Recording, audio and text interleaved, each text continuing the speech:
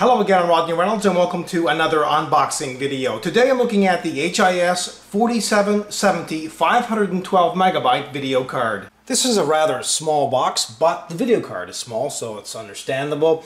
The box itself does look very attractive. Some information here about the video card: PCI Express, 512 megabytes GDDR5 memory. It's capable of 1080p Full HD and also HDMI.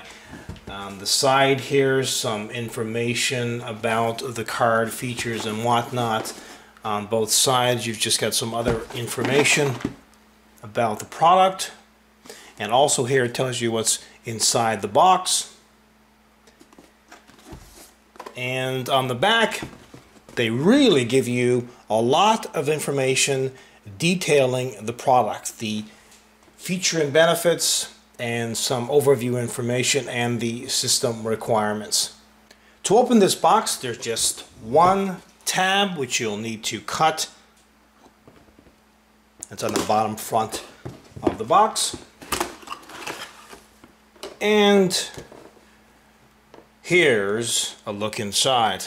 This is a pretty common configuration for HIS. Usually the video card and some other items are in a plastic casing. This keeps the video card very, very secure. They have a plastic top here which just lifts off some packing material to keep the video card secure.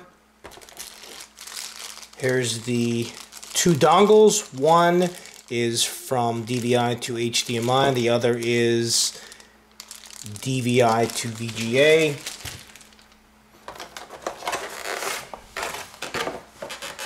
The video card itself, which I'll take out of this in just a second.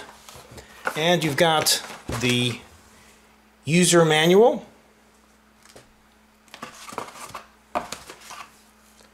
a disc with drivers and whatnot on it, Crossfire bridge, a case badge, and a little information pamphlet here regarding selecting TV format. The video card itself is just placed inside this plastic casing, and below it is more packing material. This is just to keep the video card very snug and secure, so it's not going to be damaged while it's being shipped.